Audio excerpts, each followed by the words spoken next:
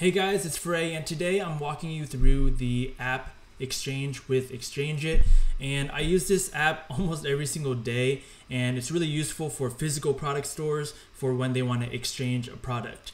I'm just gonna go ahead and dive right in because it's a very simple to use app. So you can go ahead and click on the link below, or you can visit the Shopify App Store. So with Exchange It, it is a little bit of a different app because it doesn't directly boost your sales passively, but what it does do is it saves a massive amount of time on your end as a store operator, because exchanges are kind of annoying to deal with. It's a lot of clicks, Once you actually install the app, it actually builds into your backend. Right here, you can see Exchange with Exchange It appears right here.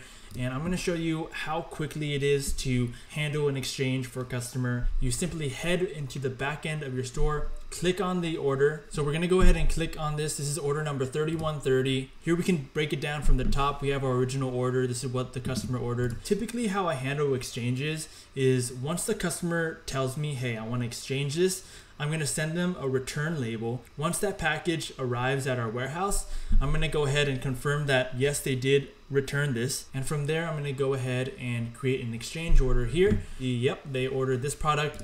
They did return it to the warehouse. Let's say, for example, they just wanted to swap this shoe out for a size 10 instead of a size 9. We're going to go under the exchange order, choose the product name. In this case, it's Tastemaker. The variant will be black suede because they ordered that originally.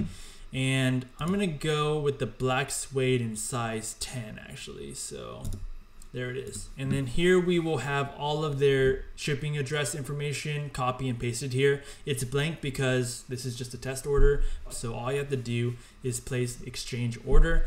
I'm gonna put in a random address so that we can just complete this example. So I just filled out an address. It's actually to Angel Stadium, but I'm gonna go ahead and click place an exchange order. So just to show you what it did, this is the original order, number 3130. I asked it to exchange the shoe, so it created a new order, and we can go ahead and click on this. It automatically creates a new order for the product that the customer wanted to exchange for. And in this case, it's the Taste Adventure size 10 in black. That's pretty much it. You can go ahead and create a shipping label. The reason why it doesn't give me the option for shipping label in my example is because I left the shipping address blank. But as long as you have a shipping address, then you can go ahead and fulfill this order like a normal order. Go ahead and click on the link down below, or you can check out Exchange with Exchange It on the Shopify App Store.